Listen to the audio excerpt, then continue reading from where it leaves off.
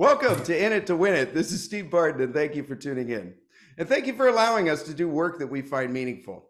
Thank you for giving us the most valuable commodity you have, your attention. We promise to do our very best to give you a return on it. Today we have Trader Ferg of traderferg.substack.com. We're going to pick his brain on our favorite commodities and answer your questions. Ferg, thank you for coming on the show. Thank you for having me, Steve. Pleasure to be here. Well, I've been loving your pleasure's show. all on this side of the table, sir. I've been looking forward to this one. I've been binging a few of your interviews recently. Yeah, particularly Matt Water. I was just started one and then found myself watching them back to back. So yeah, they were absolute quality. Yeah, so thank you for putting them together. Yeah. Matt definitely carried the interview on that one. Those have been some of our most successful episodes in that both of them just consistently get like 50 downloads a day. And, you know, usually there's a plateau on those, but it's just a solid, 20-degree arc just continuing to go. So, Matt really knows his stuff, and I feel grateful that I met him. Yeah, well, this will be a disappointment then, so I'll balance it out.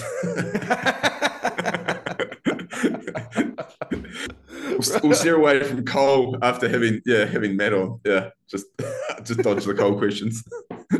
Right on. All right. Well, let's. This is your first time on the show. Let's just tell us your story, how you got started, how you got into trading, and how that led to where you are today. Certainly. So I'm a Kiwi. I grew up on a sheep and beef farm in New Zealand. Thought I was going to be a farmer. Went to a agricultural university.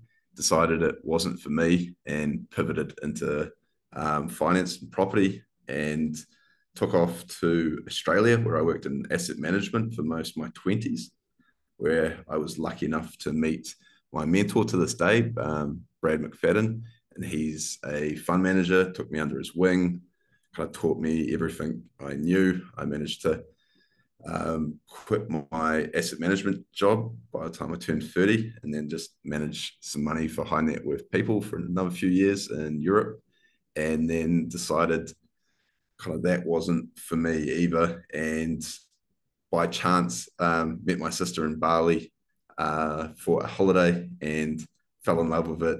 Soon after, met my now wife, and coming up 7 years here now. So been living on the beach, trading full time, and and now I have a son and a dog and a house and a white picket fence. Yes, exactly.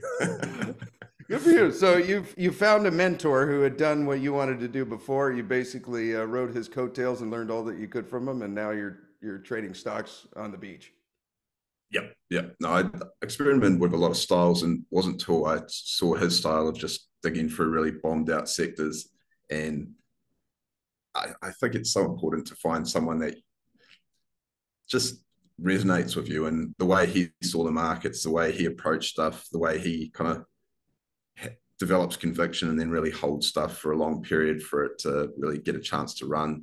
That just suited me down to a T, and I really latched onto it and have had some success with it over the years. How do you find the most hated, like unloved, bombed out sectors? So it's a mix of stuff. He puts a lot of weight in kind of viewing like papers, magazines for sentiment. Like, what's the most hated? Like a good example would be, I think, Making Coal History was on a magazine cover. I'm forgetting whether it was Business Week and then you've also got charts. The classic chart is the sort of almost bubble to a blow up and then sort of bottom crawling for years. Once you see that chart, then you ask, like, is that sector cyclical? What we need to see for that sector to turn around? Often they end up in a bankruptcy cycle, which is, I think, one of the biggest gifts if you have conviction that it is going to prove to be cyclical over the longer term, and you can get in with a lot of the debt removed, restructured, still have sort of assets for cents on the dollar, and a lot of them end up with debt for equity swaps. You're in there with what was previously the senior debt holders, so you're kind of one of the few times in markets you can actually be shoulder to shoulder with kind of the smart money as retail.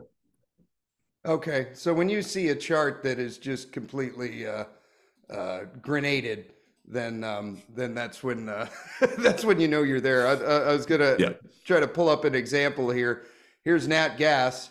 Would that be an example right there of just completely bombed out, and this might pique your interest? Is it? So it's more, I call them like bottom crawlers. Like a example would more be, I'm trying to think of a company that would be like kind of like Transocean. If you pull up that chart and zoom out, that's like the typical Okay, what's their chart. ticker? Like RIG, RIG. Oh yeah, I've looked this one up before. Yeah, like the absolute Ah, hated. yeah. Yeah, like Just that's the it's chart. a patient that is dying on the table and they're flatlining. Exactly. Okay. That's it. And a lot of these went bankrupt. So this is one of the few that's actually got like the history. If you look at like Valaris, Noble, Seadrill, they all got quite a short history because they all went into Chapter 11 and have only jumped out in the last few years. Yeah. Okay. Okay. Yeah, that one is interesting. It just flatlining. Okay. Um, all right, we got a lot of questions here from a lot of different listeners. We're probably not going to be able to get to all of them, but we will do our best. Let's start off on uranium, Ferg. And Certainly. Raul wants to know your thoughts on the uranium majors. So the two 800-pound gorillas in the room, Kazatomprom and Cameco.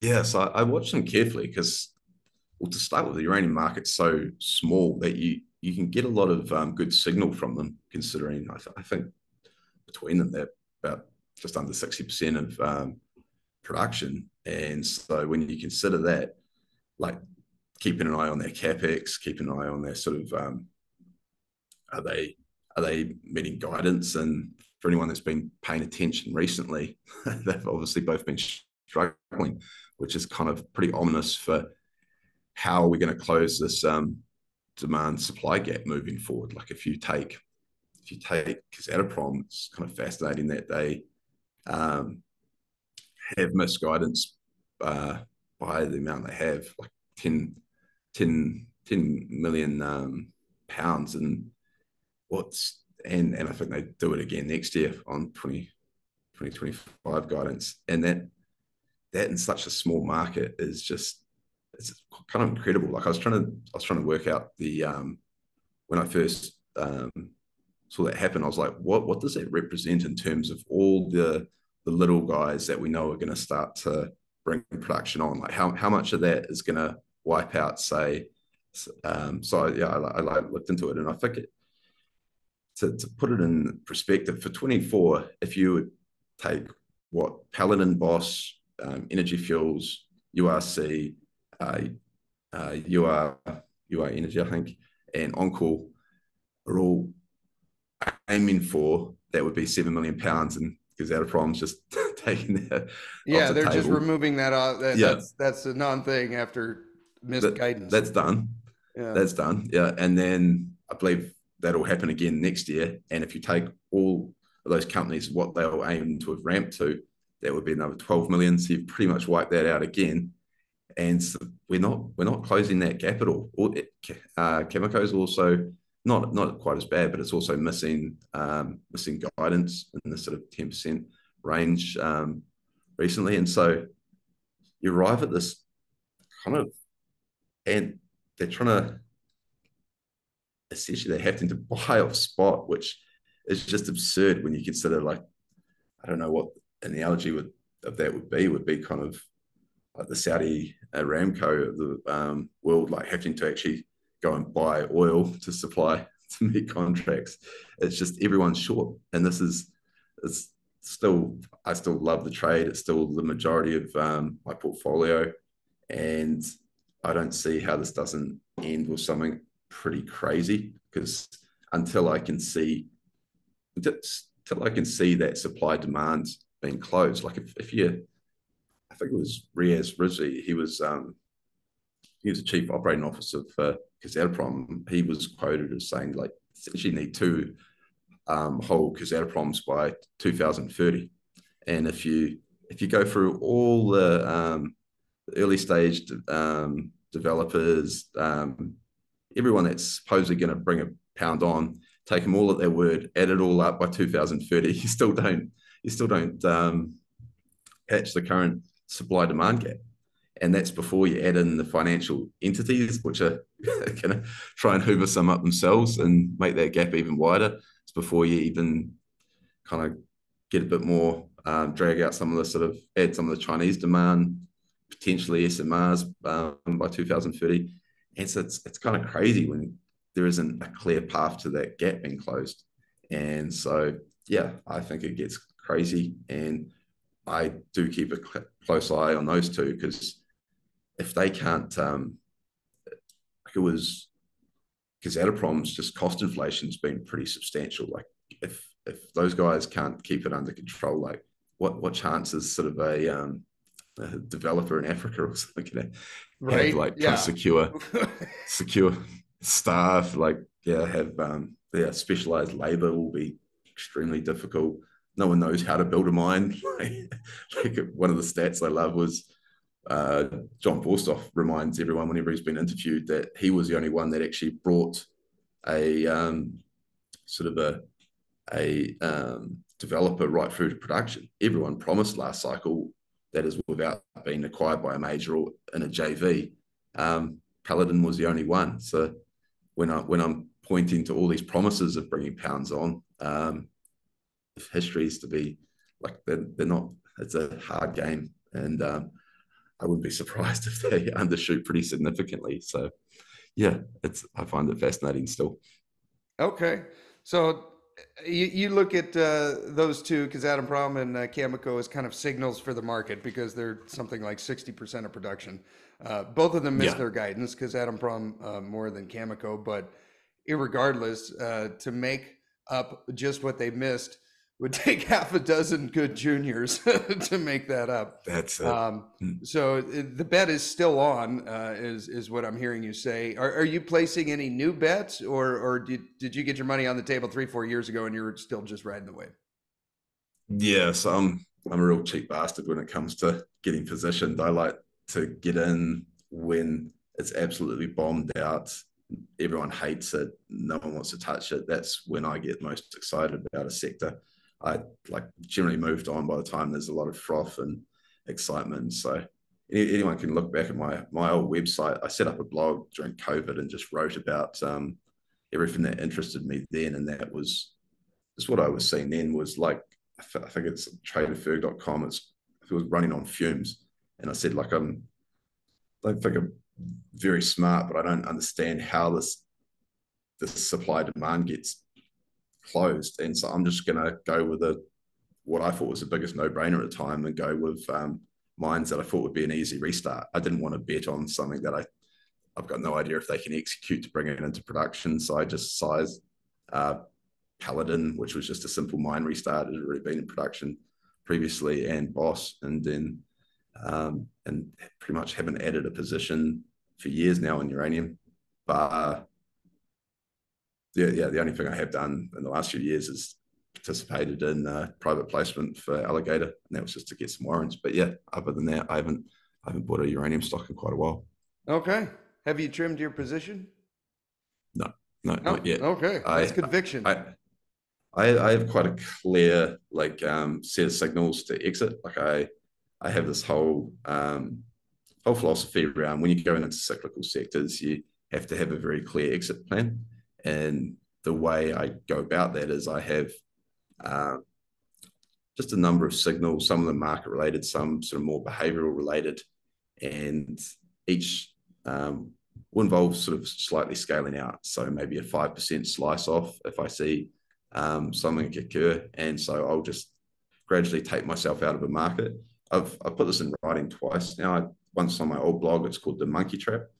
And that's just the idea that there's sort of a trap that hunters use. I think it's in Africa, and it's just not in Africa, might be in Asia, but they use a coconut and make a small hole in the coconut that's just small enough to get the monkey's fist in. And then they attach the coconut to a tree, fill it full of nuts, and the monkey can just get his hand in the hole. But once he grabs the nuts, he can't get his hand back out.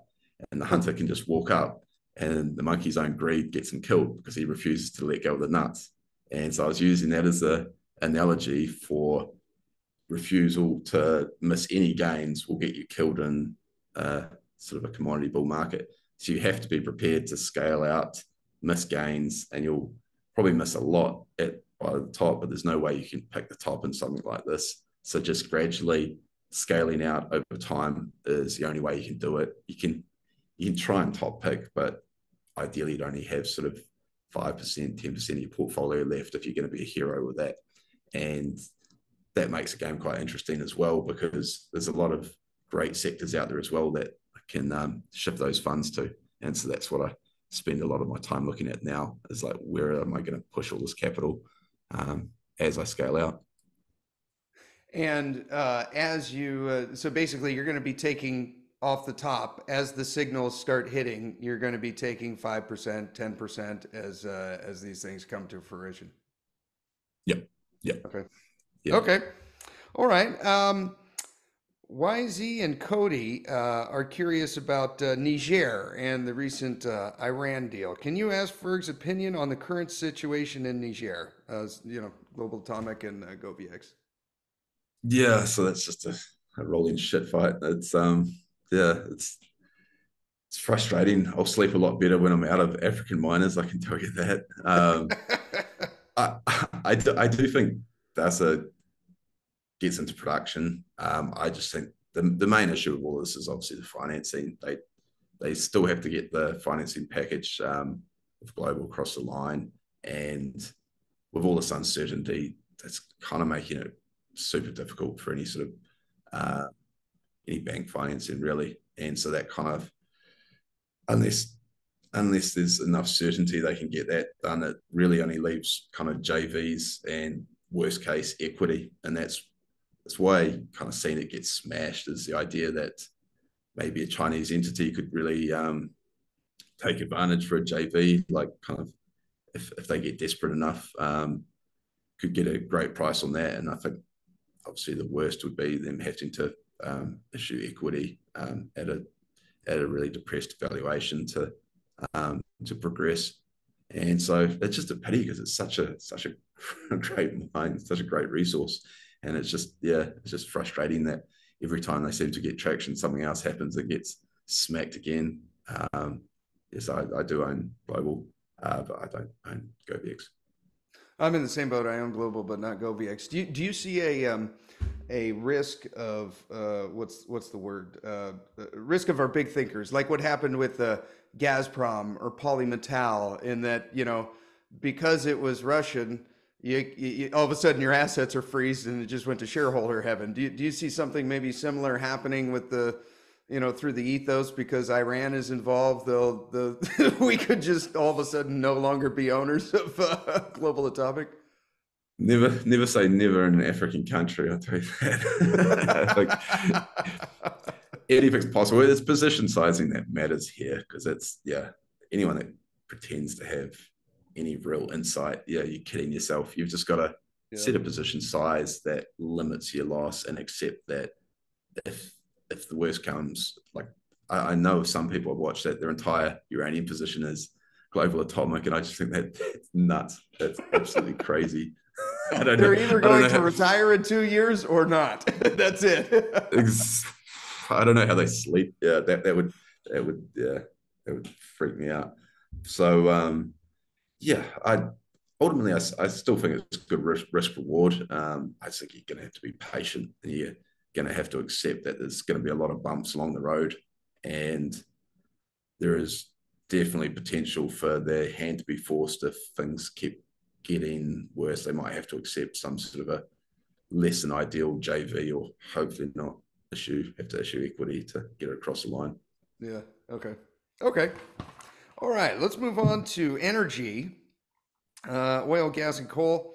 What is your macro view of the oil and gas market? Yeah. So I come at this from the sort of the big macro view, is that I believe we're always underestimating demand for fossil fuels, and this is it's largely there's two big narratives, or one big narrative that I think is completely overblown, and that's that the sort of we're transitioning away from them, which I don't see happening at all. I think the EV adoption rates are going to severely disappoint moving forward. I think the whole sort of 50% renewables by 2050, that's not going to happen either. It just does not make sense, and we're going to see fossil fuels continue to increase, and that's largely based on sort of developing market growth. Like one of my favorite charts to show is how wrong the IEA has been year after year on oil growth. So every year they underestimate the oil consumption by 1 million barrels a day, and then they have to revise. And they've done this for like a decade. It's the craziest chart when you see them just constantly wrong, and then they never learn. And it's essentially like the developing markets, particularly India and China, are climbing. It's known as the S curve. They're just trying to increase their standard of living. And so one of the problems we always have in the West has been quite sort of Western centric with our view, like thinking what we experience is kind of how the world works. Whereas like the way I always like to state it is the West is, call it 1.6 billion, and we consume 13 barrels per person per year, whereas developing countries are 6.4, and they're consuming only 3 barrels per person per year. And what's interesting is in the West, population growth's going nowhere. Yeah. So yeah, we can certainly maybe take our consumption from 13 down to 12 and pat ourselves on the back. But the real story is the fact that in developing countries, they're going to add 2 billion people by 2050. So that's 2 billion more people consuming their 3 barrels per person per year. And they're trying to increase their standard of living. So that they're trying to pull that 3 barrels to 4 barrels so that they can have some of the luxuries that we enjoy in developed world. And that's always been the sort of framework. And you can look at this going, any long-term energy chart is just for energy demand is it's not a trend you want to bet against. And so that's every time I see someone sort of forecasting fossil fuels to roll over, I'm essentially want to take the other side of that. And then so that's demand side, and then come back to the supply side. And the supply side's been interesting because it's been pretty wrong recently with believing that the game really is around can shale keep holding up production and keep growing, and that's everything's essentially revolving around the Permian at the moment, because that's where pretty much all the incremental growth come from the last decade. And if that rolls over, the shale declines are pretty damn steep. And so believe, it can't keep up with the sort of energy demand that I see out in the future. And I think we're going to have to go offshore. We're going to have to find a lot more oil to replace that. And that's kind of my basic supply demand view. I think at the moment, if short term, it's pretty rough outlook because we've had some pretty warm weather. So a lot of the there's a lot of sort of essentially, if you're talking gas or coal, a lot of storage was carried through the winter from two super warm winters and also quite windy winters in Europe as well. So not only was there not a large requirement for heating, there was also quite a lot of additional power generated through renewables.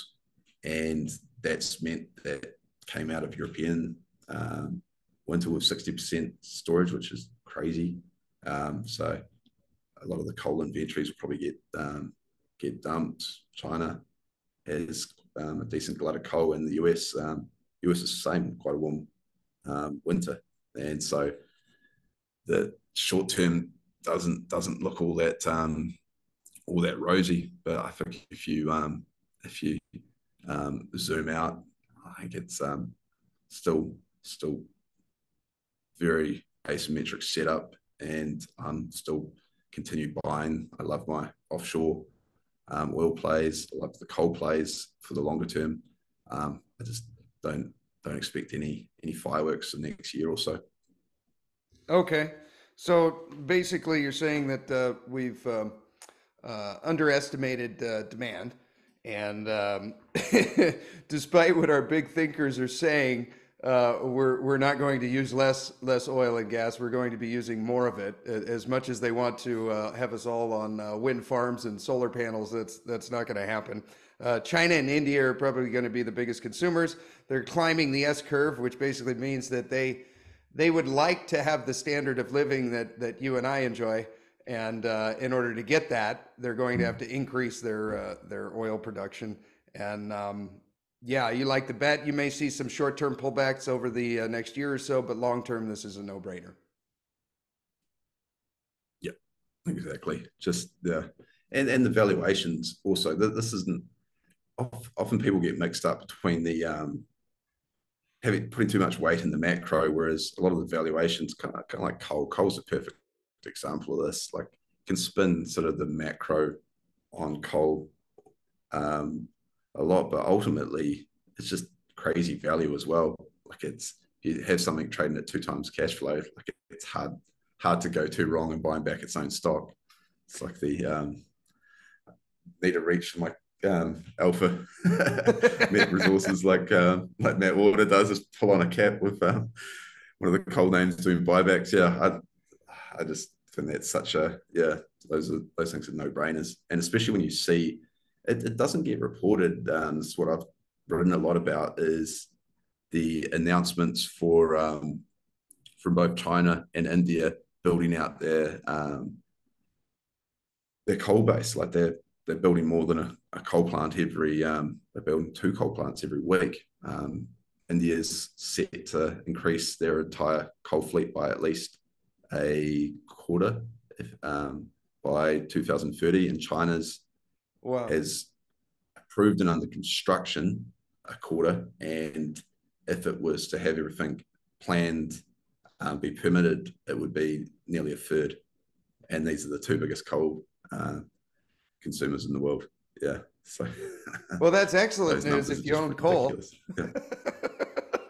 Yeah, certainly is. All right. Um, all right. So moving on to coal. DS4 wants to know: do you ever see thermal coal reaching over $300 again? Probably not. That was a pretty unique setup. You do sort of do have a free call option with these guys with a tight correlation between a lot of the, like, the higher quality like Newcastle and TTF. So if you got like an absolute freezing winter with no wind in Europe, you could see some pretty interesting price action. But no, that's not the base case. And if anything, I think people's expectations out of coal stocks got a bit carried away on the back of the Russia sort of invasion. And coal for me was always a story of just absolute bombed out, unloved, never be re-rated, and they all just pay fat dividends and hoover up their own stock. It's kind of the tobacco story. No one will ever touch it, and you'll look at it after a few years and you'll be like, shit, that performance really compounded and was off 99% of people's radar. Yeah, yeah, yeah. Everyone hates it. Okay. And Trader wants to know, how serious is the pullback? So what we were just looking at here was thermal coal, and then we'll pull up met coal here. How serious is this weakness in coking coal, in met coal? So what he's talking about is recently we've come down here. You know, we're above the 300s, and then now we're coming down to like 275. What do you see here with met coal? I'm not much of a short-term trader with this. I see I'm pretty bullish on met coal for the long run, really, and that for a few reasons. One is the fact that it's quite scarce globally when you consider the a lot of sort of, whether it's India, Indonesia, China, have massive ability to produce thermal coal, but high quality coking coal, met coal, reserves are reasonably limited, and the big ones really are Russia, Australia, US, and Mongolia. And with US and Australia doing everything to kind of cut financing, make it hard to permit, just the whole ESG, doing our best to sort of crimp supply. And I see that as just really putting a bid on it longer term. Obviously, Russia's got its issues with who will accept it, and Mongolia's largely got transportation issues of getting it out. And so I think it's just a great supply side story, because with with thermal, it's obviously a lot easier to mine. It's more sort of like quality mets generally deeper underground, so you've got more capex, longer sort of longer time to bring it to production. And with the higher capex, it's more limited by what we're seeing across a lot of the in Australia. They're just, all the Australian banks just stopping financing coal, so they've either got the sort of the cash flow internally to do it, or otherwise it's increasingly difficult. And the other side of met, which I didn't appreciate, and this kind of got sucked in by a bit of a narrative of China and the property sort of market being in trouble there, and potentially going to have sort of a global financial crisis, or have come really unstuck and drag down sort of steel demand and damage met coal from there.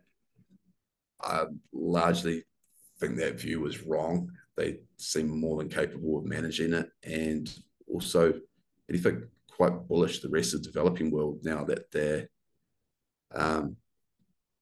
starting to finance a lot more of their trade in their own currencies, which is massively bullish across all the developing world. I was super surprised to see that 20% of trade last year was in non-USDs for oil, which is it was really the main sort of constraining factor for a lot of developing countries, is getting access to the US dollars to buy the commodities they need. And so when they can start doing deals with China and Russia to get the commodities and the energy they need in their own currency, then we could really see a lot of growth, and that would definitely play into steel demand and net coal demand by default. And so I think I was overly bearish on potential for China to mess it up, and now I've kind of switched the other way and see demand actually being pretty robust for met coal for a long runway. Okay, so you see met coal long term is should do quite well, and I also heard you sprinkle in there that the petrodollar is dying. 20% of transactions are not done in the U.S. dollar anymore. Thank you to our Uncle Sam. Yep. Russia got its reserves confiscated. So every other developing country is like, okay, we'll start making sure that doesn't happen to us, and start skirting around the US dollar where possible. Yeah, I watched an interview from Tucker Carlson and Putin. And in there, I believe Putin said before he got the sanctions from the U.S., they were transacting, I think, 36% in dollars, like, foreign trade. And after the sanctions, 13%. So that's just one country there. Collectively, I got to believe that all of them are looking at that and going, wow, are we next? They're going to start buying and selling in something else. That's it. Yeah, it's the rule of law. That's why the West has been so successful. And so as soon as you start taking stuff with no, like, that's what that just breaks the entire trust dynamic, and you better believe that Saudis and China and everyone are looking at US, like having seen them just do this to Russia, think, okay, well, my real estate in Western countries or my treasuries aren't as safe as I thought they were. Right? Yeah. Yeah. Mm. Okay. Continuing on with coal. Any thoughts on BTU, Peabody? Uh, yeah, I like it. I think it's with my coal names, I'm just looking for ones that growing production, whether by M&A, whether organically, and they're gonna probably start focusing on buybacks because I see that it's pretty clear the returns that can be had by if the market won't lift a multiple on a company that generates a lot of cash flow, then there's nothing better than it for it to sort of corner its own float. Like AMR's displayed that pretty clearly, and then you go around the coal space, and a few companies have already started. Like Peabody's already at I think it's already 11% of its float that's bought back, and then see them bringing on Centurion, which is going to add another maybe a third to their cash flow. And you're like, well, where's that going to go? That's going to go into the buybacks. That's pretty damn accretive if you consider that knocking out 700 million already, and add another sort of 300 to that, and they're only at a 3 billion odd market cap. Like that's doesn't take much maths to work out that that could get pretty interesting if they start pouring it into buybacks, especially once Elliott are out and as I said, Centurion's up and running, and you just do the same maths with be it Warrior, be it Whitehaven. I'm sort of fascinated by all of it, and just it doesn't take a rocket scientist to think that this is a nice trend to be on, and all the CEOs would be watching how accretive it's been to the likes of Alpha, AMR. Yeah. Yeah, AMR's had a nice pullback recently. Yeah, that was a good buying. Yeah, that was cool. That was cool. Hope we get another one. All we need is Greta Thunberg to make a comment or something, and maybe we'll get it another $50 cheaper. Okay, have you looked into Corsa Coal? A tiny company. I don't know if have you seen it? Yeah, I have looked at it. I kind of passed on small coal companies because I just didn't think the risk was necessary when they're just anything that went wrong, they were going to have trouble sort of accessing finance. They didn't have the balance sheet to get them through if they had any issues with permitting, any issues with the mine, they just wouldn't be able to access finance that easily. Kind of seen what's happened to, was it so Alliance, wasn't it, that went bust on the back of that? Just Alliance Resource Partners. I believe that was the one that they just couldn't access finance. It was really Peabody. Wasn't really because it was just they couldn't roll their debt at the time, and that's why they were forced into Chapter 11. It's just the market was unwilling to lend to them at sort of reasonable rates, and so for that reason, I kind of was like, oh, I'm sure it does well. Like it's a great story. I see them paying down their debt. They're cash flowing quite well, but I just prefer to stick with the larger plays, and just feel a bit safer. Okay.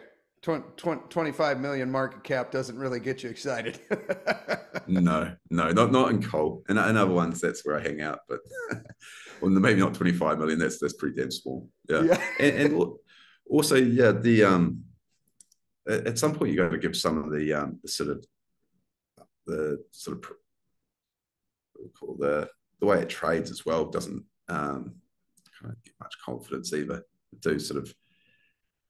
When you compare it to some of the other coal names, it's got a lot more weakness, and I always kind of think there can be information in that as well. It doesn't doesn't seem to rally when other coal names rally in, and has a lot more weakness. So yeah, that was been a pass for me, even though I can see the bull case pretty clearly with it.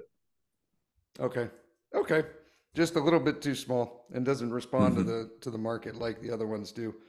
Okay, so that answers James, Antonio, Dale, Ben.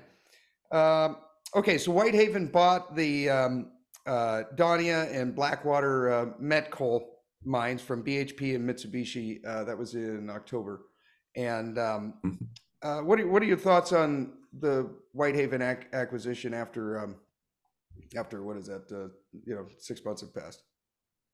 Oh, I love it. Yeah, no, I think that's the perfect way to expand your asset base. Like, it's BHP was selling that not for economic reasons. They wanted it off their balance sheet, really, so that they could focus on what they call transition metals. So essentially become more ESG friendly, get a higher multiple, and really dump the assets. And so it's similar to what we've seen with other few names, be it Anglo-American sort of spinning out Fungella. That was just a massive outperformer after that. And I think Whitehaven's going to be similar. I think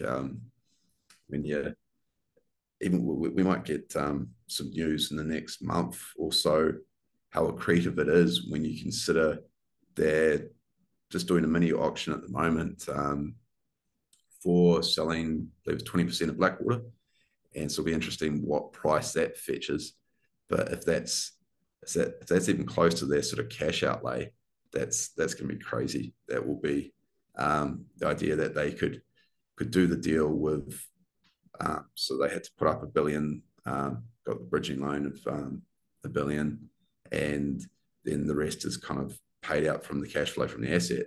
If they can get their cash back from taking a 20% slice off Blackwater and then clean up the bridging loan with cash flow and then just pay their section of the cash flow, that to me is just a ridiculously good deal. And then hopefully once all this this financing is cleaned up, then back to buybacks, which is what they were doing previously, and it was pretty beneficial for the stock. So it's double. I don't see any issues with it at all, and I don't know why there was the sort of negativity towards it maybe the last few months. Yeah, I just think people are too short-sighted. Okay, really good for Whitehaven. BHP was trying to be a little politically correct, I guess. And yep. Yeah.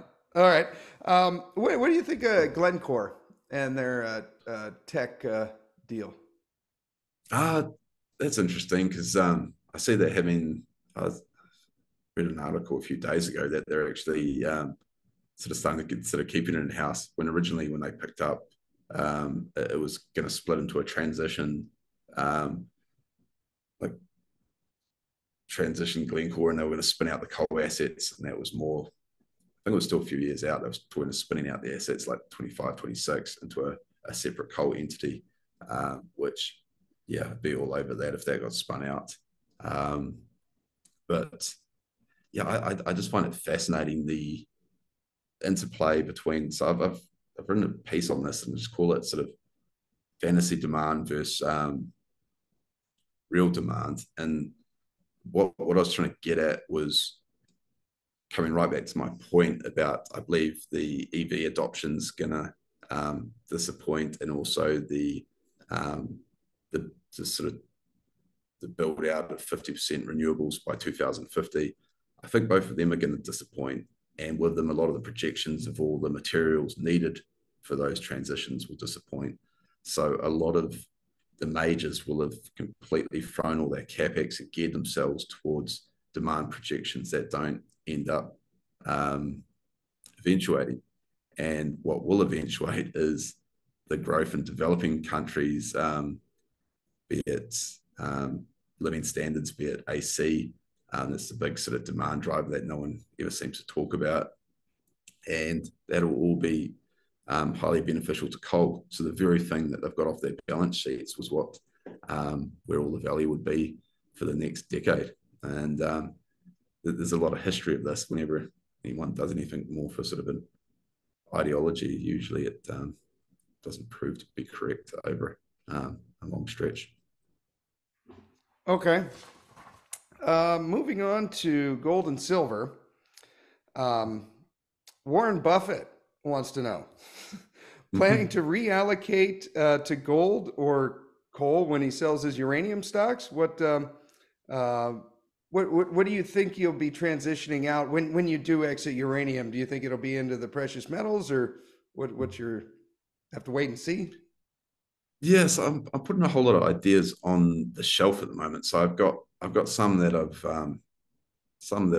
quite clear cut that I just know I'm going to continue building out. A lot of that's in the offshore service space. I just see stupid amount of value there, just cents on the dollar stuff that will be very difficult to replace. I kind of call it so just big moats around it. I'm trying to get up to speed on gold currently because I do think I was probably wrong on. I've been pretty negative on gold the last few years. I haven't owned a single gold or silver stock, and my main issue was just the sort of the political nature of gold, like the paper market always seemed to expand. There was no real price discovery, and I was just like, I don't want to be involved in a market where there can't be true price discovery, and so I just stuck with energy. Now, what's changed that is just seeing this consistent premium in Shanghai gold price, and so it's kind of like talk about it as in the cartoon of there's a fence and there's Chinese throwing paper money over one side, and then there's us in the west from London and New York throwing gold back, and they're just sucking out all the physical, and they're sitting on an awful lot of gold, and at some point, it makes sense for them to like all that is in itself slowly taking out the paper market, and at some point could significantly revalue. And so coming to that conclusion is obviously in really large embedded call option in gold at some point in the future. And if they're using it for settlement as they're starting to, gold's a small market compared to the rest of the sort of commodity space. And so that additional demand for it could really send it running. So I've kind of changed my tune on gold, and I'm just trying to work out like for anyone, my framework is really where's the most quality with like the highest a higher production cost that's been absolutely bombed out, really hated. Like what does the market think is completely uneconomic, and what I'm seeing will bring it back considerably, make it quite profitable, sort of a call option of a mine without having to go into juniors or anything too speculative. Okay, so you've been out of the gold trade, but you're starting to see some, I guess, an arbitrage between the London's metals exchange and Shanghai. And if Shanghai is willing to pay an extra $100 an ounce for it, guess where the gold's going? It's going to China. Exactly. This may be piquing your interest a little bit, and if you see an opportunity in a hated gold miner where you can leverage, you might take it. Yep. No, that's exactly it. I'm kind of bouncing between the metals, whether it's silver, gold, even I find palladium and platinum quite interesting as a sort of a counter to the views that ICE vehicles won't be required and EVs are taking off. It's kind of I find that interesting, and I also find tin interesting. So I'm kind of juggling those all in my head and trying to work out which is the most attractive, or maybe I end up with all of them in the portfolio in the future again. Okay. This is a market I haven't paid attention to. I'm going to share my screen here, and tin. I've never really looked at tin. I think I may have pulled up this chart once a year ago or something. But do you follow the tin market?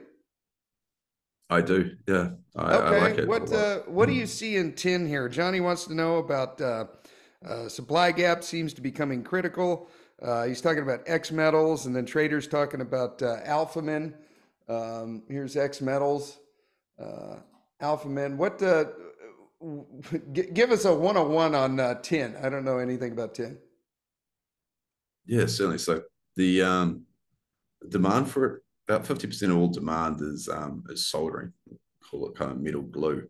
Okay. And so this is it's kind of the unsung hero of electrification. If you want the cleanest play on electrification, it would have to be tin because it's only a few cents in every electric product, but it's completely sort of irreplaceable. It's one of the more one of the cleanest ways and one of the smallest markets as well, which is where I kind of got drawn into it at first as well. I was like, this is fascinating. And then when you dig into it, like a lot of the demand, or where I went wrong originally was not understanding the amount of how closely it ties to electronic demand. And so there was a massive boost of that during COVID. So with us all being locked at home, a lot of kids being homeschooled, everyone had to have a laptop per kid, had to really gear up on That's why there electronics. was And that so, huge spike on that chart. yeah, pretty much. So a good proxy for it's actually just looking at semiconductor demand. And so in 2020, semiconductors grew, I believe the market went up 50%, increased 50%. And then on the back of COVID, it got trashed. It fell like a quarter. And so tin got dragged with it. And so that's why that was kind of had that boom and bust. And I didn't really appreciate that. So that's the demand side. And from there, I see the demands like semiconductors are coming back to use that as a proxy. They're nearing all-time highs again. Obviously, it's all we hear about now with AI and the growth in electronics. It's something that probably a reasonably robust trend, a way to play that trend anyways. It's like the electrification and essentially computers being added to everything. But where tin gets really interesting is how messed up the supply side is and how few players there really are involved. So one of the larger players is Myanmar, and that's where China imports an awful lot of their tin to smelt and refine it. And they started off with some great great deposits back in 2014, and since then they've absolutely high graded really heavily, and more recently they've essentially cut off access to it. China, and it was like about 15% of the global tin resource that it's been high graded. There is, yeah, although I think it's coming back, the and that's a massive hit. And then at the same time, China, where it's trying to make up that loss of that tin, is via Indonesia. And now Indonesia's an interesting story as well, because they've decided that they're going to try and withhold all exports of more raw materials and try and have more value add within the within Indonesia. And so they've been starting to restrict exports. They're also really coming down on illegal mining here. And so recently there's been it's more due to permitting and regulation, but there's been almost no tin out of Indonesia, I believe, the last month or two. Granted, that will bounce back. And just to top it all off, a lot of the sort of the reserves are actually quite short. There isn't much mine life left in Indonesia. As I said before, Myanmar has actually pretty much worked through their entire sort of reserve, and no one knows where where this supply demand gap is going to come from. Sort of coming back to like almost the uranium story, and it's such a small market, it just doesn't get any attention. Doesn't no one really talks about it. It's I kind of find it fascinating because it's kind of hard to. There is a Tin Association. It's a great website. They try and keep everyone updated and put out a lot of good information, but really just the supply side is going to have to matter at some point. And yeah, I've had it on the shelf because I wanted to see the froth go out of the demand, the demand side, and really start to bite again. And it's something I've kind of kept my eye on, and I really like what I'm seeing now with some of them even engaging in sort of buybacks like the Minerals X, because they're trading. That's the other thing. You're not buying a lithium company where you had some crazy multiple in the EV boom. Some of the stuff's trading cheaper than coal. I think I looked at Minerals X the other day, and it was EV to EBITDA of 1.9 times, and they're obviously just talking about buying back 10% of their stock. So pretty damn interesting, really. You said Metals X? Yeah. Okay. Yeah, I don't own it. It's still sort of on the shelf, just deciding what's the most attractive plays. But really, when you look around the sector, there's really only two. I think I've got a presentation from a year or two ago, and I kind of go through the whole tin sector and just derive it. The only two that make any sense really are Metals X and Alphamin. And then the problem with Alphamin is it's got an absolute amazing resource, but it's in the DRC, so you can't load up on that. Yeah, it's like Ivanhoe. It's like, man, I really want to bet on that, but I just can't get my head at like it's in the Congo. Exactly, yeah.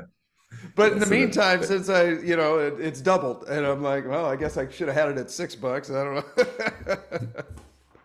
Awesome. Yep. Well, thank you very much, Ferg. If someone wanted to get a hold of you and follow you on Substack, what can they expect? So on Substack, I send out a sort of a weekly email with I call it Ferg's Finds. It's just the best article, podcast, quote, chart, tweet, and something I'm pondering. So that's sort of a free email I send out weekly, and then the Substack's just pretty much what I'm doing with my portfolio, what I'm interested in, what I'm buying, what I'm selling, and yeah, analyzing sectors to see where the big opportunities are. If anyone wants to reach me, I guess would be my email at ferg@traderferg.com. And I don't use Twitter that much anymore. I've kind of really dialed that back, but occasionally I check my DMs. So yeah, those would be the ways. Okay, awesome. Well, we will put a link in the pinned comment below to your Substack. So thank you for coming on the show, Ferg. This was a real pleasure. Thank you for having me. Really enjoyed it. Yes. And thank you for always being here. Check out Ferg's work in the link below. Hit the like and subscribe. And share this with anyone that you think needs to hear it. It's probably your buddy that can't stop talking about tech stocks. Have yourself a great rest of the day, and we will talk to you next time.